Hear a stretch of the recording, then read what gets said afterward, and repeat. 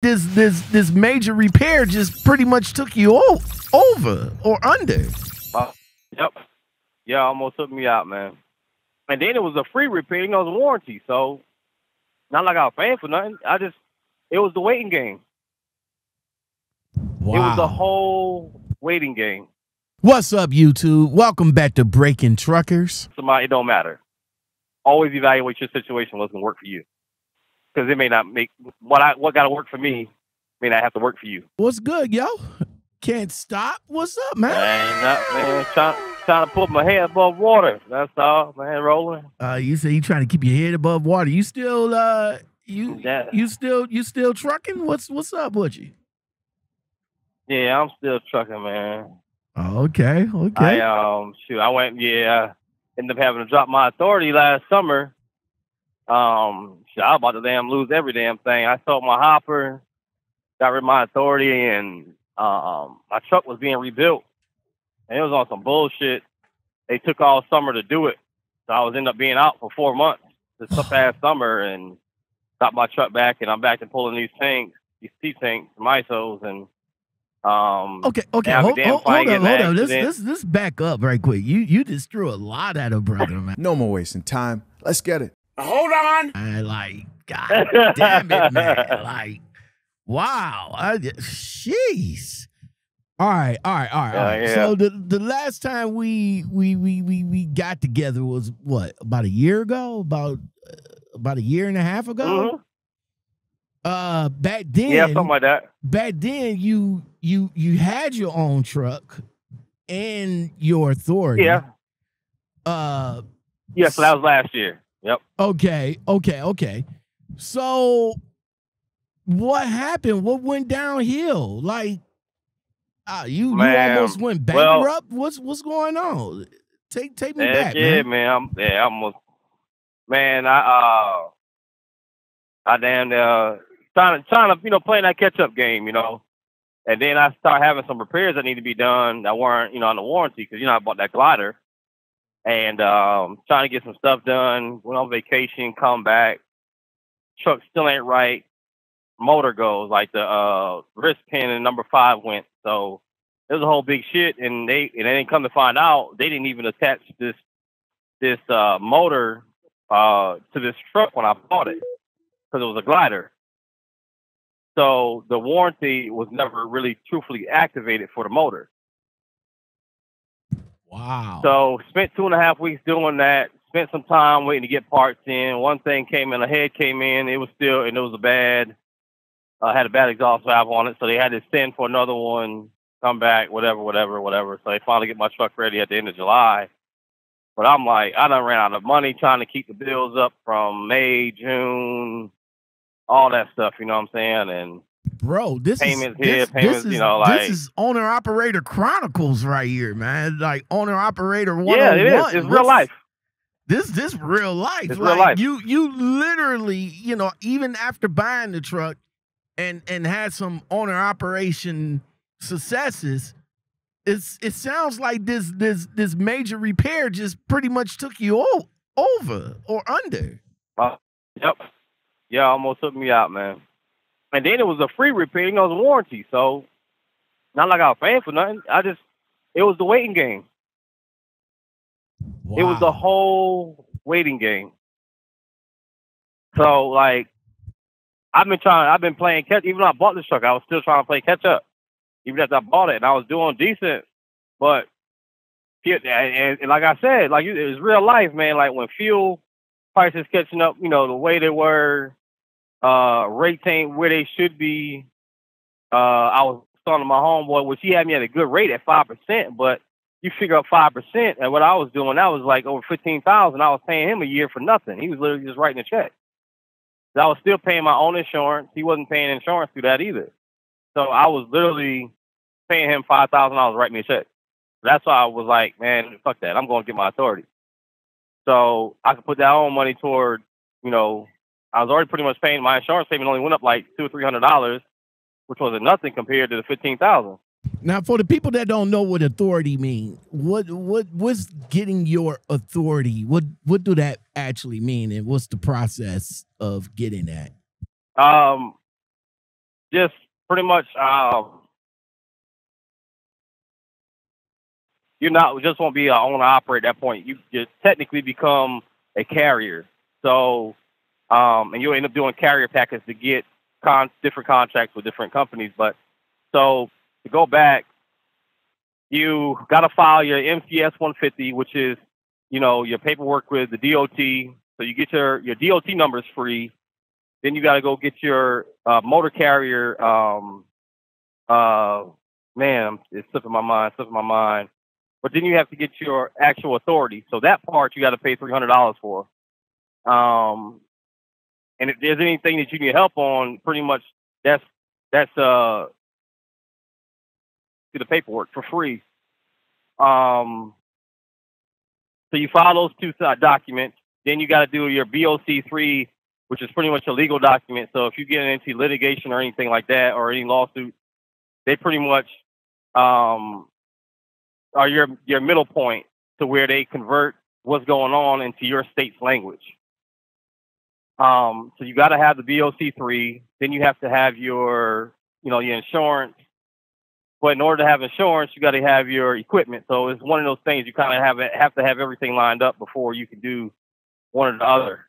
So you got to have your insurance, and then you got to join the drug consortium. So that's the package deal, pretty much of what you got to have done before you get your authority or approved for your authority. It normally takes about 3 to 4 weeks. What is the point of getting your own authority? I mean, you already you already a owner operator. You already own the truck. Why not just lease on with a company and just make money that way? What is the point of getting your own authority? So I would tell you twofold. It is, first of all, you need to evaluate your situation. So that's what and I'm always like, do I need to do this? Do I need to do this? And then you have to evaluate, is this working for me? So in some cases, not having your own authority would be beneficial. If you don't want to do the paperwork, if you you just want to call in, get a load and go, but still have the say so over your truck in some aspect. And I'll say some aspect. And I'll tell you why in a minute, but then I would say, if the leasing, the lease agreement, or if contracting on or leasing on to a company would be better for you, then that's what you need to figure out. But for me, going to authority is, I hate a company looking over my back. I hate having them determining how much money I'm making. I like to pretty much be in charge of my own decisions. If it fails, I'd rather it be my fault. I don't want to be out here screwed over because I know you didn't do your job or somebody else didn't do their job, so it's falling on me. If I didn't do something, then I know whose fault it is. It's nobody's fault but mine. So you learn, it helps you evaluate, making decisions on better business decisions, put it like that. And as you go, okay, I know I can't do this. This happened the last time I did this. It makes you learn the rates, the lanes, what's moving, when it's moving, pretty much all that stuff. So it makes you really learn what you're doing and having your own authority in every aspect. You're in charge of the paperwork. Paperwork, I don't care. I do that in my sleep, but it's just you having to learn all those parts and put it all together to make your company run. At that point, you're not just a truck owner. You're a whole company at that point. Okay. So how much getting your own authority, how much how much a person that's interested in getting their own authority, how much would it set them back altogether? So the trick to that, well, one piece. So the DOT number is free. The actual motor carrier, the authority part, where you get your MC number, your motor carrier number, that's $300. You're looking at that, plus the trick to the BOC3 is if you're a member of OIDA, and they're a great source. I mean, a great source, because a lot of people will be like, I'll get a truck and then I'm just gonna go do this, this, this, this. Some people are not realizing that you have to have a driver packet on yourself. So there's things that they'll help you out with. But back to it, being a member of OIDA, the VOC3, they'll do it for free if you're a member. So that could be for, it just depends. There's some people that do the VOC3. I don't know what their prices are. I've never done it that way. I've always been a member of OIDA, so I've gotten that for free. So technically about $300 plus your insurance, and it just depends what your down payment is going to be. The last time I did my insurance, I think I put down like about $3,000. And then you got to do your tags. It's going to cost you, depending on your state. I know South Carolina, when you first getting your tag, it's going to run you about $1,300 this last time when I went back to my own tag. So, I mean, that's generally the numbers that you kind of looking at. Like I say, each state with their tags are different.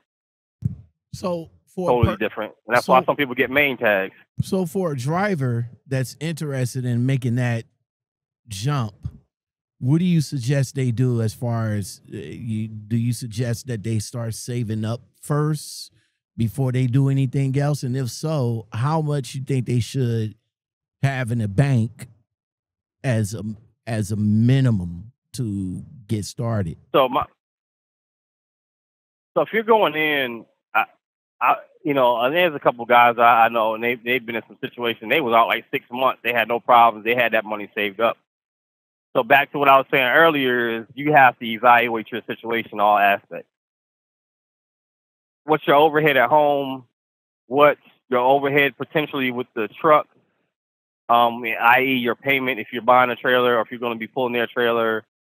That's another thing with the leasing versus your own authority. You got to. Some people do trailer pay. You have to pay for a trailer rental. Some people you don't. Like what I'm doing, I don't have to pay for a trailer, nothing. But you have to take all that in consideration. What's your overhead going to be? I would say at least try to have at least 6 months to a year. At least. Once you get rolling, get going, I always have this thing in my mind. What's the most expensive thing on this truck to replace? The motor. So you look at your drivetrain, right? So motor, transmission. So I mean, depending where you go, get a motor for $30. Just say $40,000 will be my number, or is my number to have. Have I reached it successfully? Honestly, no, I have not. Because, like I said, I've been behind the ball trying to catch up with other stuff in life happening. So, $40,000, that's for your business. That's not for your home. You need to have your total separate money that take care of the home, the regular necessity stuff. I say 6 months to a year for sure, and at least have 40,000. And even if you don't have the 40,000 right off, but try to at least have half of that, because you want to be able to at least start repairs or whatever the case may be, or Do you think it's one of those things. Do you think it's hard for do you think it's hard for a driver that's in his 40s, 45? You think it's hard for them to amass $40K to start their own trucking company / fleet? You think it's much harder for them because life is everything is going on versus maybe somebody young, say like in their 20s or something like that, versus that they don't have no responsibilities? You think it's much more easier for them to like start at an early age to save up, so about time they get to their 30s and 40s, they'll be able to run a successful trucking fleet or a successful authority? So I would say this: it's not based on age. I would say it would be based on your personal situation, because you could have a situation where you're, like you said, young, single, no responsibilities whatsoever. okay, if this is what you want to do, you can go in hard, save up your money, start doing what you need to do. And before you're 30, yeah, you can do it, right? If you're 40 and you're in the same situation, same thing applies. If you have no responsibility. Now, if you have to, if you're 40 or 20, it doesn't matter. If you have a family, you need to take that into consideration because, man, there's so many pieces of this. So you have to take that into consideration. Period. If you have a spouse and a young family, you have to consider, okay, am I willing to sacrifice being away from home? Because I was that kid where my mom was gone 3, 4 weeks, 5 weeks sometimes. So I was that kid. I know how that is. I know how that feeling is. My brother and sister didn't have to go through that because she was local and she was home every day when they were born. Versus me, when I was 7? Yeah, 7. When she started driving, she was gone 3, 4 weeks at a time until I was damn near 14, 15. So you have to evaluate: is your family or your personal situation going to allow you to do that? Or if you have a wife or spouse or a girlfriend, whatever, that is okay with you being out like that, then she knows the goal or whatever the situation is, he or she knows the goal, and y'all willing to work through whatever it's going to take for you to get this off the ground, to do this, and working as a team. So the age factor, I wouldn't look at, but I would just look at your personal, what you have going on personally.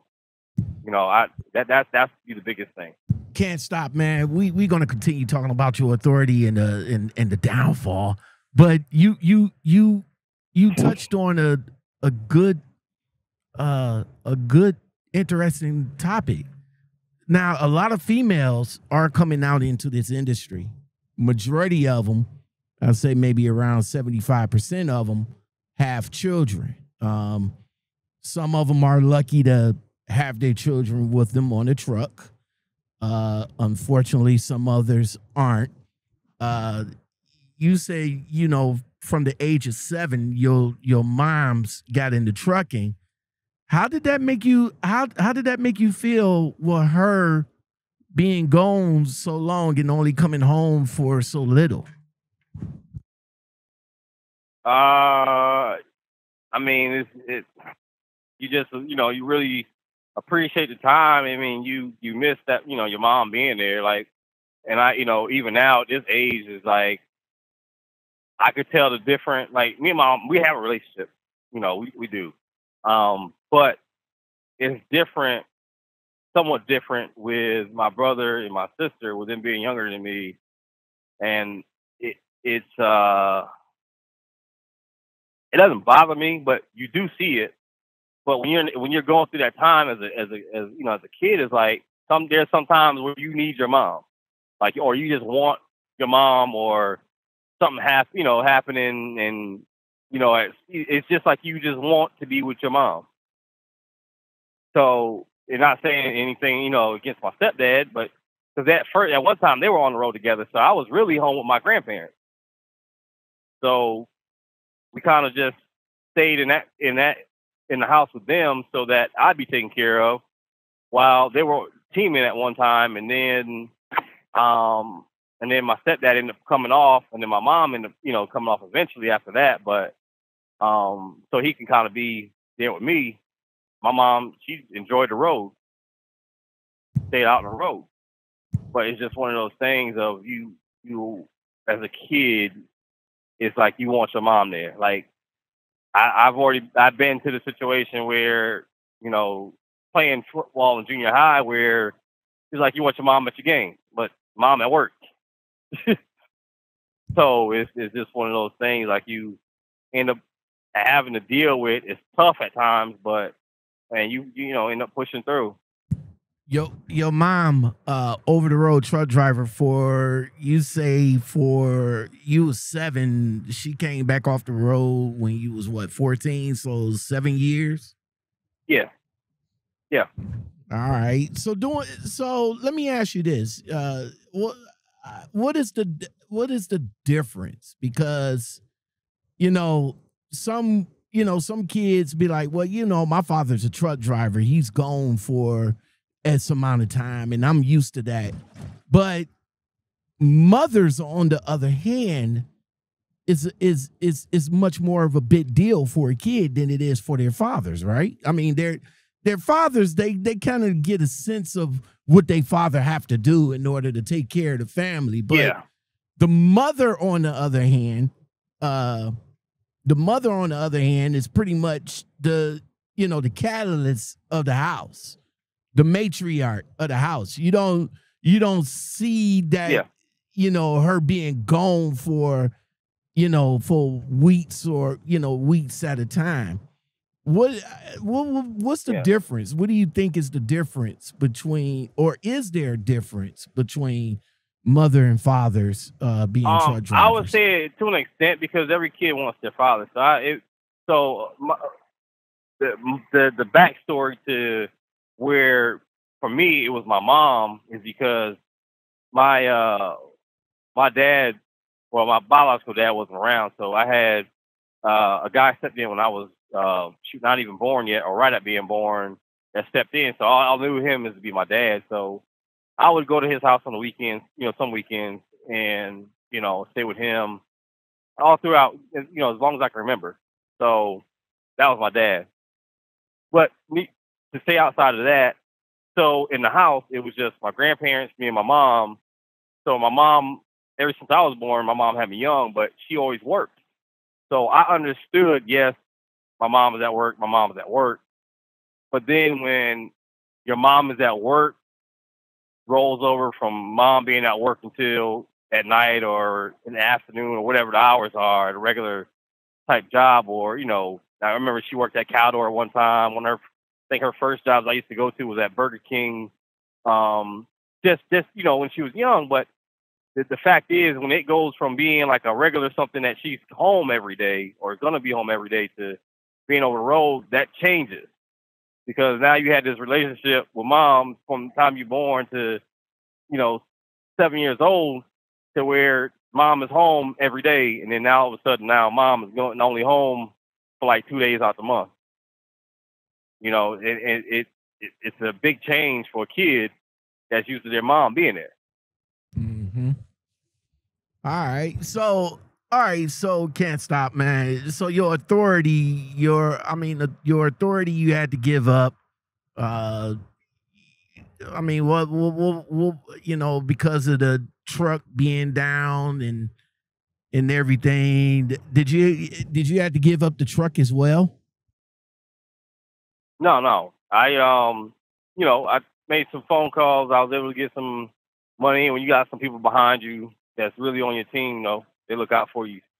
So I had to support at home with that. Then one of my homeboys I met in the Hopper gang. That's where my heart is, man. With Hopper bottles. I'm sorry. I love Tank. That's what I do. You good. Dry vans, reefers, I ain't got nothing against y'all. Flatbeds, I ain't got nothing against y'all either. But Hoppers, man, where's that? If I'm, if I go back into my story, that's what I'm going back to. But one of the guys I met, man, he and I kind of gelled. My boy Jelly out of I guess it's considered Garysburg, North Carolina, man. He got a couple of drivers up under him, and he and his wife are really good people. But I called him up. I was like, I was telling him, I was like, man, I'm gonna have to get my hopper up. And he was like, man, he said, I'm looking for, he said, I done made, I did pretty good this year. I got to spend some money. So I'm like, all right, cool. So now let me stop you right there. Can't stop. Like, let me stop you right there, because a lot of new drivers and maybe some older drivers, I guess. But what do you mean by hoppers? Do you mean the little pup trailers that's being pulled doubles? Or is a hopper a specific trailer? Explain that. Yeah. So the hoppers are mainly used in agriculture.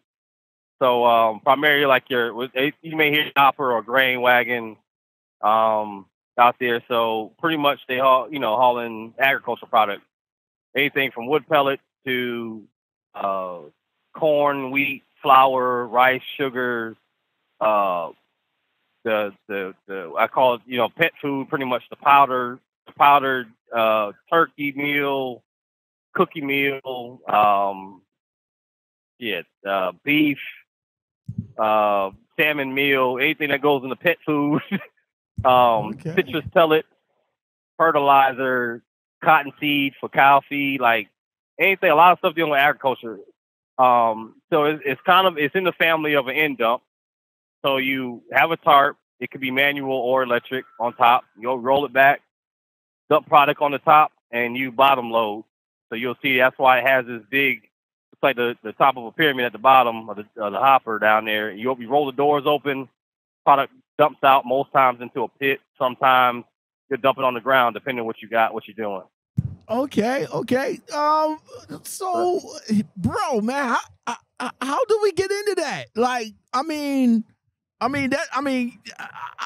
where do we go? Where do we look? Where do I Google search? Like, and how much? Like, is that? Do we get paid by the mile? Do we get paid by percentage?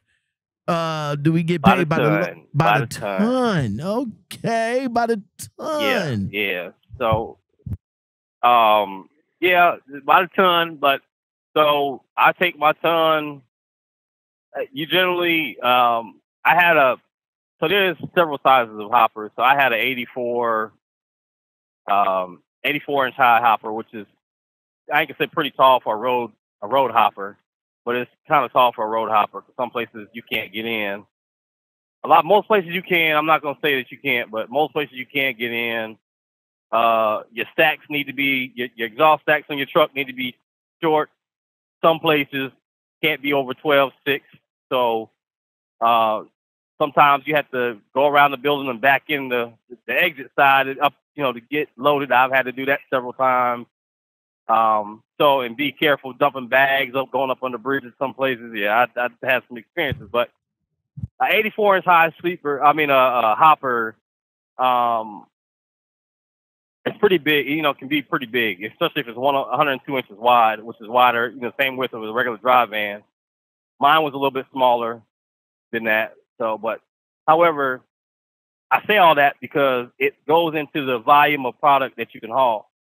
So if I had something like wheat midge, which is very light, but it's fluffy when you put it in the trailer, if you have something smaller than an 84 or 8496 is what I had, or if you have like a 78 inch high or with a 102 wide, you can probably get right at 25 tons. My general rule of thumb is most loads, they calculate at 25. When they give you like a flat rate, they calculate it at 25 tons. So then you have to break that number down. So I'm just trying to give some easy numbers. So if you had a load that was saying $3,500, so we do $3,500 divided by 25 would equal $140 a ton, right? So then if you go on $3,500 divided by, just saying you go 550 miles, 3,500 divided by 550, that equals $6.36 a mile. Do you need some type of and that's just, do you need some type of endorsements to pull harpers? No endorsements. This is regular. This is just like you pulling a dry van. And it's only 43 foot long. Most of your hoppers are all between 40 and 43 foot long. There are some 48s and some 50s out there. Those are rare. Those mainly use those out west. You don't see those on the East Coast too much. And you'll see some that are split axle, but most of them are tandem axle on the East Coast. And if you see one from the East Coast, you know they're from the Midwest or the West Coast. Wow, hoppers. Okay, that's what's up, man. All right, yeah. So but go ahead. It's a whole nother load board. They got a load board out there. I get into it, but it's a whole nother load board. But you utilize the load board just like with when you with a drive van. You utilize the load board until you get in with these brokers, and then you don't have to utilize the load board, or you start going to customers and you start doing stuff direct. Because I did some direct stuff. And, and you have to evaluate that. With pulling anything, you need to evaluate your situation too with having direct freight, because no matter what, you've been in contact with direct. You ain't got no backhaul. If your backhaul fall through, then and you still got that contract to haul that freight one way, you might take a L. So you gotta be careful with direct freight sometimes too. That's another day, another story for another day. Yes, sir. Yes, sir. I about lost my stuff on that one. But however it goes, low boards out there getting direct with customers, start getting direct with some of these shippers. When I say customers, the shipper order receiver side. And it's like when you, and I had a broker, I won't name their name, but I was running some stuff for, a set price. And then times changed. I'm like, and I realized how I was shooting myself in the foot. This is when I first got into the game. And he came at me. He was like, well, you used to haul it for this price right here. I'm like, yeah, but you see these fuel prices? I am not hauling your stuff for free. Like, I'm not paying to haul your stuff. Like, it's not happening. I said, so you can go get somebody else to do it, but I ain't doing it. It's hard when you first come into the game because you're hungry, you want to be competitive, right, and all like that. And at the time, being the new owner operator in any aspect of not just trucking, but in any aspect of business, you're trying to, do a set amount so that you can get your name out there. But as you grow, right, and as you getting more and more expenses, it's gonna be hard to do what you do at that price that you start. But it's unfortunate to try to negotiate that with your current clients, because they are so used to you doing it for that price. Now what they're doing is, okay, well, $10. Well, let's use me for example. $60 to do a tire change. Okay. Well, hold on right quick. Let me call you back. They trying to find somebody to do it for $30. All right, guess what I did? Guess what I did? As soon as he did that, I made another phone call to get another load. Yeah, that's what you. Yeah, that's what you. Exactly. I agree. Exactly. That's what you're supposed to do, because you got more clients, more opportunities to move. But I'm talking about like me, for example. Like all of my clients are like at a set price that I gave them when I first came into the game. As far as doing road service, back then it wasn't as much of a competition as it is now. Back then, I was getting like $60 a pop, $80 a pop. You know what I'm saying? But then now, people, more and more people coming in and over here saying, oh, okay, well, we could do a tire change for $30, or we could do a tire change for $25. Now, when they come back to me, because I already set my price, because I was being competitive, because somebody else before me was doing it for $100. You see what I'm saying? So I came down to like $60. Now I got more trucks. I got more cars. I gotta pay people now. I gotta pay a firm to do my dispatching now. So they taking like $10 a dispatch. I gotta pay them. I gotta pay my drivers. I gotta pay them for going out to do the calls. More cost. So now my cost, my percent, what do you call it? Profits. Yeah, your overhead going up. Yeah, my overhead going up and my profits is going down. So I had to come back to them to renegotiate. Hey, I can't do it at $60 no more. I gotta do it at $80 or $75. I gotta do something. But then you got these solo nuts out here that's coming out here doing it, well, we could do a tire change for $25. We could do a tire change for $10. We could do a lockout for $30. Bro, you mess around and you mess around and mess up a locking system on one of them expensive ass cars, you done for $30? Come on now. And guess what? So in that same situation, let me tell you what worked out for that broker, because he would do that, right? He would say that very thing. Oh, let me call you back. Okay, cool, no problem. I can't say what I used to do, right? But the level of service that I had, and I will say this: the level of service I had, something that needed to be there, it got there. Don't ask me how it got there, but it got there. You know what I'm saying? So the level of service I provided, you can't beat it, because you know it's going to be done. It's going to be done right, and it's going to be there when it's supposed to be there. Right? So when you provide a level of service and they try to go get somebody else to do it, and they realize that, oh, shoot, he got it done, but it's not at the quality of service. Right. It's not at the quality of service that you can provide. His trailer was contaminated. Right. He didn't get there on time. He still was a day late. Whatever the case may be, his truck broke down. He ain't reliable.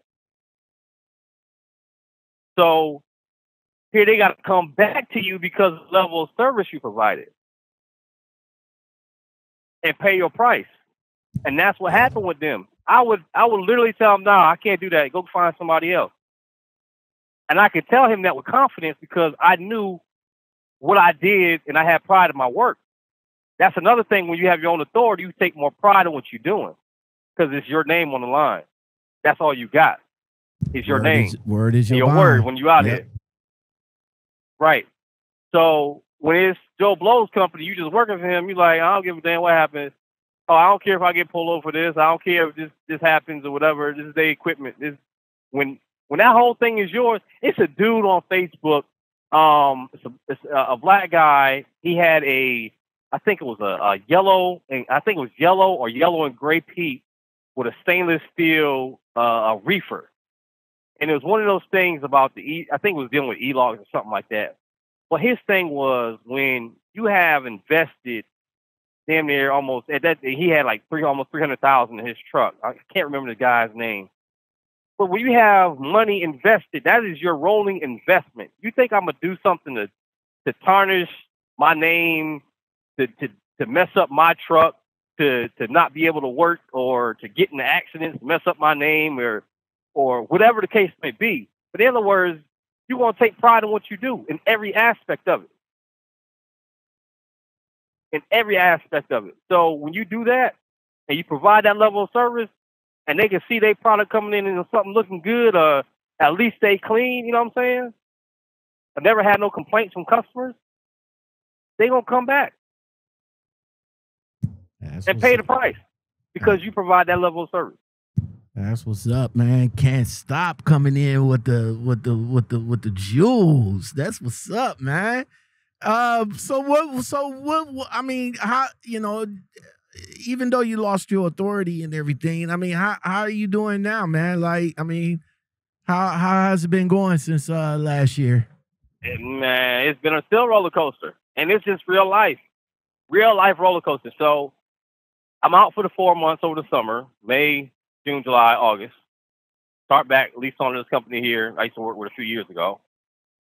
So I worked September, October, November, trying to get stabilized. December, run a couple of loads. I'm coming back out of West Virginia. Long story short, come out of the toll booth at the top, the first toll booth when you're coming back down West Virginia on 77. Come around the curb. Didn't know what was going on. It's slightly wet. Come around the curb, 55, 60, somewhere in there. Didn't know it happened. No emergency vehicles on site. A skateboard lost his load of scrap aluminum bales in the left lane. I'm in the left lane. Cars beside me. It's wet. 55, 60. it's nowhere for me to go.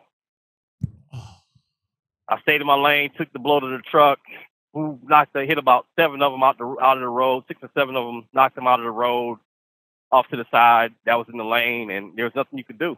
But hold on and keep it in your lane. Make sure you don't hit no other cars, get nobody else involved. So it's like, I was mad about it, but I wasn't, mad. Like, stuff happens. Life happens. So it happens. I pull over, wait for the highway patrolman to come there. The wrecking crew that was there said, everything's good. We'll pull out your bumper. We don't see anything else. I had to replace my steer tires right there on site. Couldn't leave because they had one of them had gotten cut. So now I don't run with mismatched tires. So I had to get 2 tires replaced right there on the spot. So my steering wheel was turned. So I was like, I don't know, I hope, nothing's internally really wrong with my gearbox, but I wanted to get it checked out. So I was on the way to get another repair done. So I got that repair done, took it over to the shop to a collision place. They evaluated everything, saw everything, what was going on, and called me back, says, yeah. Now, remind you, I drove the truck because I was like, I'm not going to leave my truck up here. Right. And they said everything was okay, so I just took my time, eased on down, got it down to the shop in Columbia. Let me pull you back for a minute. Now, this accident happened when? Beginning of this past December. Oh, okay. So, the flatbed was already off the side of the road, pretty much, and he was off the side. So the way the situation was, when you come out of that tow booth, it kind of goes up a slight incline, and then it comes down, but it's down into a right curve, so it's blind. You can't even see straight down the road, no distance at all. You just go around the curve. Yeah, 77. So he dumped his load out into So he dumped his load out in the left lane, and I didn't see anything. And then by the time you get around there where cars are braking, they're passing by some of the stuff in the road, and there's cars beside you. So there's nothing you can do. But hold the wheel and hold your lane and make sure you don't get nobody else involved. Gotcha. And the terminal manager went back and looked at the video on the camera in here, and he was like, "You literally had nothing to do, and nowhere else to go." I was like, "Yeah." So you wasn't hit with a preventable.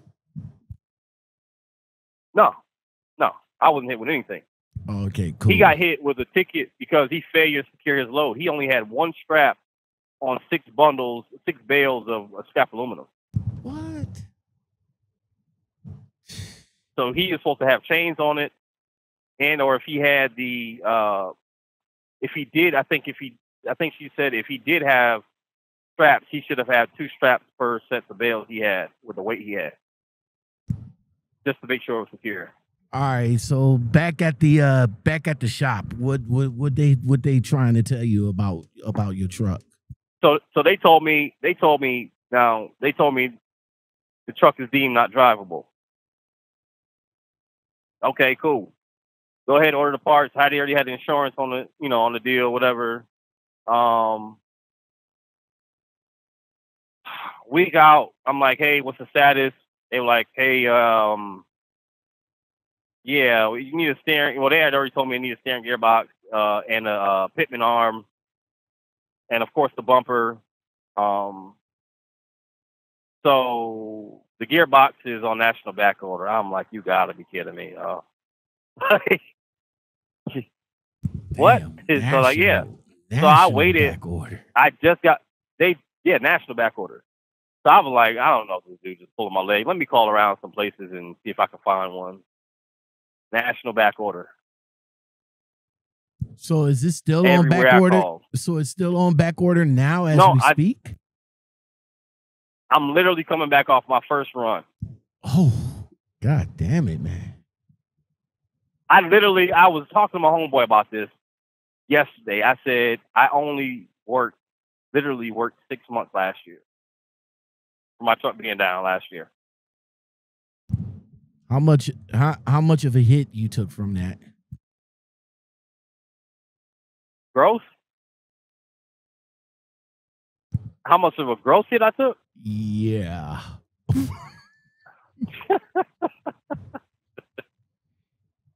About 160. Oh my God.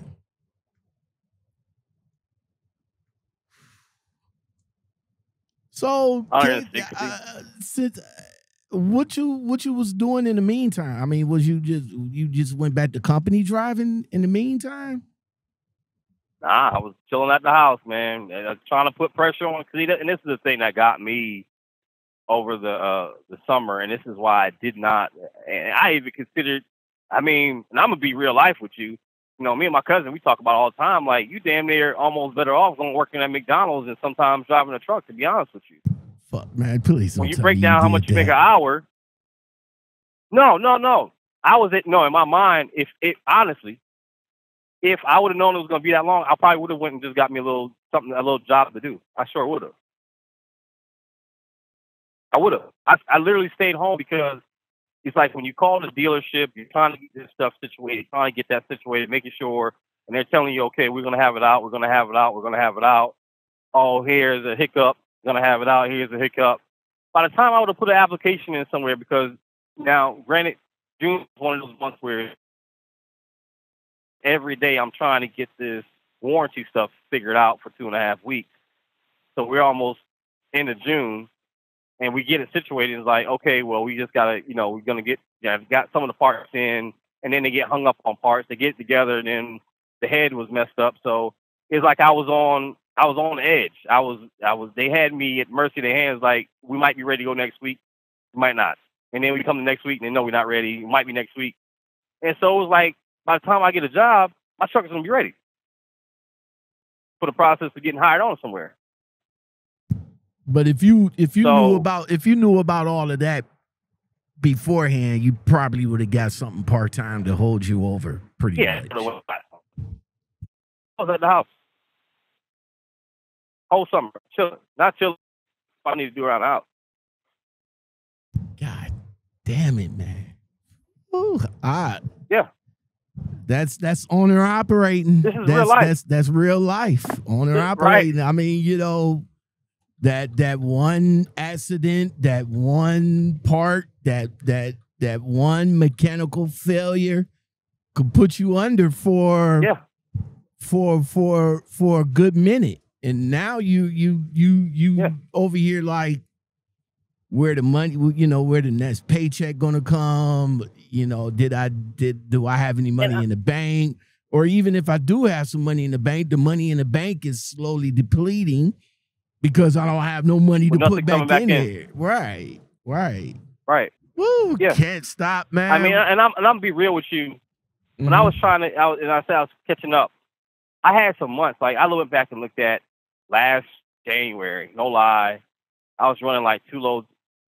I was doing 2 runs a week out and back to the Midwest, 2 loads a week, and I only did that for 2 weeks in January, and I grossed $30,000, right? So I'm like, well, damn, where did that go to? I go back and look. By the time you break down truck payment, trailer payment, insurance for truck and trailer, and then here was the big thing, fuel. It's like, damn, right? Ooh. And then you had your personal life going on, whatever you got in your personal life. I got some expensive bills. I do. I got some stuff I went and got. I probably shouldn't have got, but I did. So it is what it is. So that's another thing I tell people. Just what worked for me may not work for you. Me making $10,000 a week, or having to make $10,000 a week, may not be your number. Your number might be $5,000 a week. So that's why you got to evaluate the situation for you. That's first and foremost with anything. Whether you're going to be a company driver, leased on, own authority, whatever, working for somebody, it don't matter. Always evaluate your situation, what's going to work for you. Because it may not make, what got to work for me may not have to work for you. So I looked at it, man, and through it all, I kind of looked at it as a blessing too. Because right when, in April of last year, that was the most money I spent in fuel. I spent $12,000 in fuel in April alone. $12,000. One truck. Well, Can't stop, man. You can't have no successes without failures. Right. I mean, Right. you know, I mean, look at look at the entrepreneurs, today. They didn't get where they was at if they had all successes. They had to have a couple of failures along the way, and with those failures, you take that and you learn from it. So right now, like you said, you making the comeback, and it sounds like you're doing pretty good right now to get yourself back together. Yeah, I am, and I'm not even tripping about that. But I was saying, I was going with that was that I looked at just in April, I spent that amount of money in fuel, and I'm like, damn. And then I had to spend another $4,000 in a repair, getting another radiator put in. It caught a leak, and some other work I had done on this truck. And right when fuel went to like $6 ish, and $6 some places, I wasn't out here having to deal with it. So to me, in my eyes, yeah, I wasn't out here, but I wasn't having to suffer either, and might have still would have put myself in the hole if I was out here running. And that's another thing too. People have to realize that just because a load pays a certain amount, man, like people, sometimes you got to find that threshold, because some people think running is always the key. You got to run smart, whether it be run and you may have to sit, or if you to get another load that's really paying like that, or I always work my way out and back. If I leave home, I got something coming back home. That's just me. And I'm not going for less than this dollar amount, period. But sometimes trying to get those extra loads in between may not be the key. They may kill you, you know what I'm saying? They may really hurt you. I remember one time, and it kind of like broke me, almost broke me really. I had a good paying load going out, and I was like, well, shoot, since I'm going here, and I had a good load coming back, where I was at, 10 miles away, there was a load to be picked up that was going in the same city. I was, when I delivered at the first one, there was a load to be picked up 10 miles away, delivering to the city. I was picking up my next one, come back home. Why not get this extra $800? That $800 almost cost me that $45 I had coming back home. That's what's up, man. Can't stop, man. Always coming with the knowledge. Woo! And the jewels, my guy. Coming with the knowledge and the jewels, man. Yep. Thank you very much. I was driving all day. I had a couple of, talked to a couple of people and all like that. But man, you came in and just made my evening, man. I mean, like I said, it's always a pleasure of just chopping it up with you and listening to the, listening to the knowledge that you have, man. Man, it's just real life, for the most part, I've been around this all my life, man. But until you getting in and doing this, man, and and I'll say this, I'm not knocking any of those guys that's on the YouTube and talking about their success, man, and how they did this, and this. And even I'll just say this, not nothing, bashing him at all, because I'm happy for his success. Anybody's success, I'm happy for. Never envy nobody else on that. I'm always happy. If you winning, I'm happy for you that you winning, because you winning. But everybody can't be an Asian Mai. Everybody can't be. I forgot the other young guy that was in trucking and he got out and he's doing these things, life after trucking. But you have to realize the sacrifice, the time, their position in their life, man, what they're doing. Like I said, if they got somebody on their team or not that's really pushing them or able to back them if they fall in some sort of way. And I'm glad I got somebody that got my back 1,000%. You know what I'm saying? If it wasn't, honestly, if it wasn't for her, I promise you, I don't know where I would be. But you gotta have somebody. You gotta have a team, man. You can do it by yourself, but you gotta have somebody you can talk to, bounce ideas off to give you the negatives or what they feel might be negatives, or might open your eyes to some things that you might not have seen or foreseen coming, or could happen to you or whatever in a situation. But with this business, make sure that you thoroughly investigate what you want to do before you jump in. That's what's up, man. Woo. All right, bro. That's it, man.